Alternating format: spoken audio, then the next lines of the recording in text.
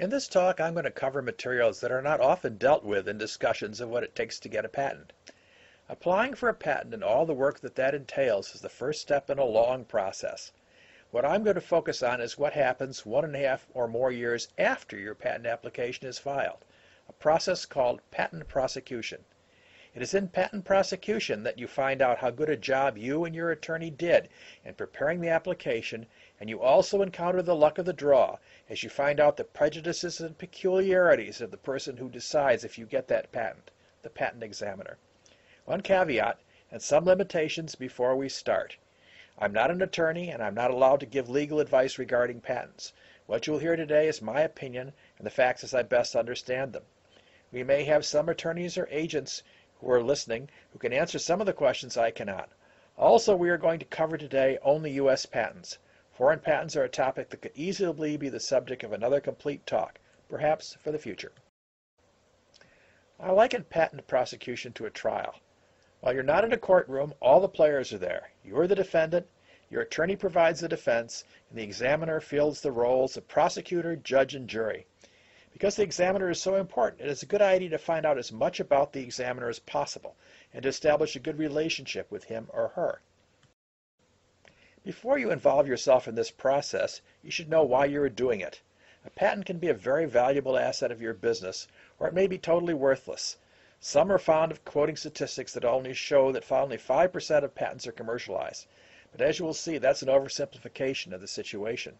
Many patents are applied for with no intent to commercialize them at all. When you consider a patent, you should have two main concerns: patentability, can I get a patent for this invention? And freedom to use, does someone else already have a patent on this invention? A patent is not your only option. If you disclose your invention publicly, no one can patent it. Of course, then you lose the monopoly for a patent that a patent would give you. If you keep the invention as a trade secret, you can save on patent costs, but you have to actively protect your invention from disclosure. Sometimes a copyright can substitute for a patent, as in some cases involving computer software. And a provisional patent can buy you 1 year to raise funds for a non-provisional application. Preparing your case. Since you are preparing for a trial, you and your attorney should prepare the case as carefully as if you were going to court for any other purpose. Your attorney will, of course, prepare the case, which in this situation means drafting a patent application. But the application the attorney will draft will be built almost entirely on what you tell him or her. The attorney is an expert in the law and may have some knowledge of the technology on which your invention is based, but you are the invention expert. It's up to you to tell the attorney in your words, or better, in a carefully prepared invention report, what your invention is about, and most importantly, what are its novel inventive features. Finding the novel inventive features. The novel inventive features of a patent are what patent claims are written on and what court battles are fought about. I've written a long blog article specifically on what they are.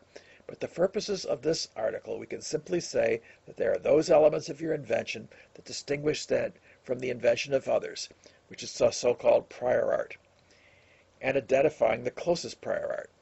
Prior art is anything that was known in the public domain before your invention was made. It includes patents, articles, objects for sale, in any language and in any country. While it is possible that the prior art that invalidates your invention is an obscure article in Tajikistan, it is unlikely that such an article would be found by the patent examiner. Most citations that I've seen in patent office actions in obtaining 35 patents and representing inventors for 9 years have been patents, and usually U.S. patents. Sometimes a European patent will be cited, and rarely one from Japan. There's a good reason for this. Most inventors from other countries will also file their patent applications in the United States. Working with your attorney. In working with your attorney, it's very important that the most significant features of your invention appear in the claims. Drafting of patent claims is a high art. It's the province of attorneys, and it's not going to be covered here. The wording of the claims is up to your attorney, but the content of the claims is largely up to what you tell him about your invention. There are many strategies attorneys use in writing patent claims. A good attorney will know most of them. You should ask your attorney what strategy he or she will follow. For example, many attorneys write claims very broadly, knowing the patent office will object to the breadth and having the intention of falling back to a more defensible position later. It's very important that this core position is what you really want defended. I've seen far too much time, effort, and money expended by inventors and attorneys defending claims that were not really central to the client's business strategy. Another classic mistake is having the attorney write claims that do not protect the most novel features of the invention. Frequently, an attorney or an inventor those who do not know each other well in particular, will write claims which simply describe the invention. Since most inventions are made up of known and unknown parts, such a strategy is often rejected by the Patent Office as an obvious combination. One strategy to get around such problems is to define an invention by its range of operating parameters. For example, a hammer is a well-known object which cannot be patented. However, if a standard hammer is used under conditions of extreme heat or cold, it may not work. A hammer which will stand up to those conditions could be patented. If something is new, it is considered novel. Whether it's useful is also a pretty straightforward concept. But the idea of obviousness is something quite different. It is this concept about which most patent arguments, including patent examinations and court battles, fought over patent infringements. In patent law, one basically compares an invention to what could be created by someone skilled in the art. That is, the Patent Office does not just compare your invention to someone else's and ask if they are the same. The test of obviousness is much tougher than that. The obviousness test is based on the straw man, who is someone who is not only skilled in whatever field your invention is about, but also has to hand everything written anywhere else in the world by anyone prior to your invention. That means in principle your invention could be ruled obvious due to a publication written in an obscure journal in Uzbekistan. While that is the letter of the law, in practice the U.S. Patent Office almost always tests your invention against other patents, usually U.S. patents, but sometimes foreign ones, particularly European. However, if someone else, such as a competitor, happens to be involved, it is possible that an obscure foreign journal article might surface. I once had a situation where I had to get such an article translated from the Swedish. In our patent search business, we let the client determine the worldwide scope of the search. If we're asked to search Uzbek journals, we will, for a very big extra fee. Your role as an inventor, in interaction with your attorney and others who might help you, such as our company a la carte, is to identify those features of your invention which you know are most likely to be unobvious. The easiest way I've found to identify these features takes two steps. Step one, list all the features of the patent, those that are known, such as those that are already part of other inventions, and those that are unknown. List them in one column on the left side of the piece of paper or spreadsheet. In the column on the right side, note if you've ever seen a particular feature anywhere else in products or in the literature. Thus, if your invention is a widget, and while you've seen many widgets, every widget you've ever seen or heard about was green, then that would be a novel feature. Unsupported claims. You ever feel like testing your attorney's knowledge? Ask him how they would handle a no antecedent basis rejection from the Patent Office. This rejection is more common than it ought to be, which means, translated from legalese, is that a patent claim is not supported in the body of the patent. The examiner, at least the examiner, could not find the supporting information. Getting a patent is not an overnight activity. From application to issuance usually takes at least 3 years and often longer. The process can be extended if you file a provisional application, add 1 year, and by the time spent in each of the patent stages. Office actions take place any time after the application is published, which usually works out to about 2 years, as shown in the table. What happens if you don't do a patent search? People who decide not to search for prior art are taking a big risk.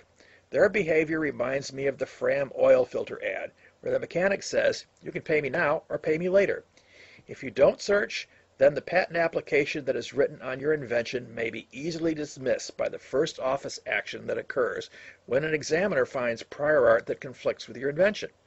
Not only will you be spending money on necessary legal fees, but it may not be possible to rescue your application. This is true because while patent claims can be adjusted in a prosecution, the body of the patent may not. Doing your own searches. Many inventors seek to save money by doing their own patent searches, but unless they're very familiar with how patents work, those searches may not do them much good. Inventors are usually looking for something that looks or works just like their invention. However, that's not the way the patent system works. Patents are based on claims addressed to novel inventive features, and features from several different patents can be combined into an obviousness combination argument by the examiner. Often inventors are stunned by patents that an examiner chooses to cite against them because none of that prior art looks anything at all like their invention. At a la carte, we think and we search like the Patent Office. And for that reason, we are more likely to find the kind of prior art the examiner will cite against you. We search patents by patent classes. That's the way the Patent Office does. You can access the U.S. Patent Office class system from their website.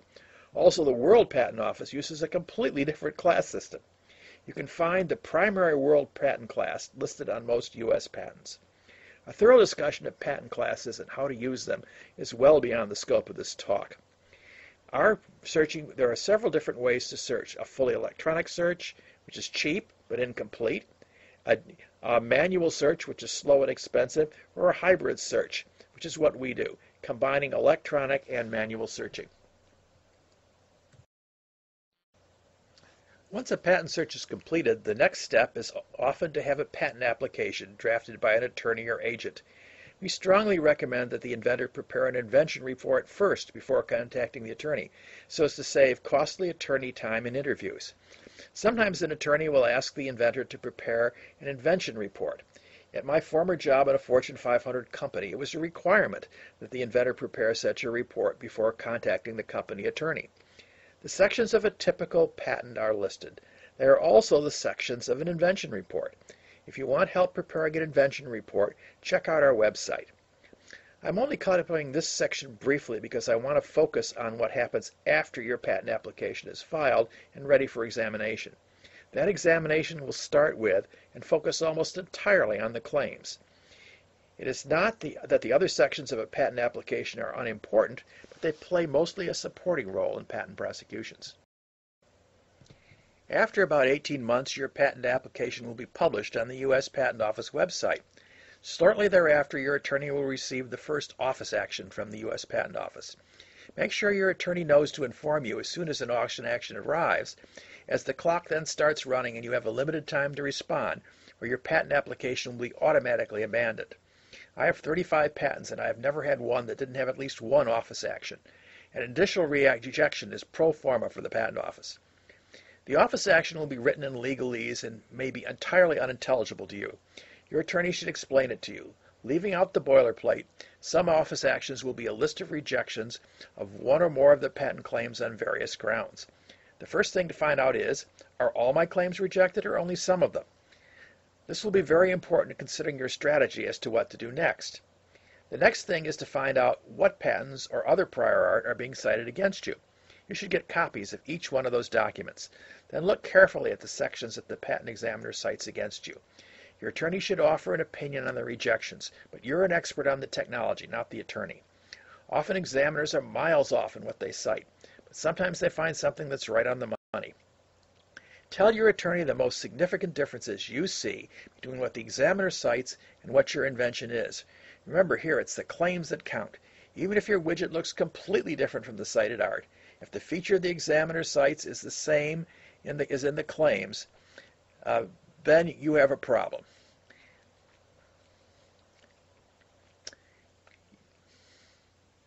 The prior art consists of everything that was known before your invention. It includes materials that are patented where the patents are in force and materials in the public domain which were never patented. You can get a patent on something that's an improvement of someone else's invention, but if that patent is still in force, you may have to pay royalties to the inventor who still owns it. Novel inventive features. In the patent prosecution, it's the novel inventive features that are really important. The features that the inventor and the attorney propose in the patent claims are judged by the examiner against the obviousness standard. The examiner will try to prove by citing the prior art that the novel inventive features were known or could easily have been deduced by the straw man from the prior art. Here the role of the examiner as both prosecutor and judge causes problems. As at a trial, there are witnesses for both sides. The opposing witnesses are those inventors who have created prior art that is being cited against you. They are represented in proxy by the examiner, who will use their work against your invention in several different ways. One tactic that often surprises inventors is the obvious combination. This is where the examiner takes claims from two or more patents and makes the argument that they form an obvious combination which adds up to your patent. This is there's a classic legal precedent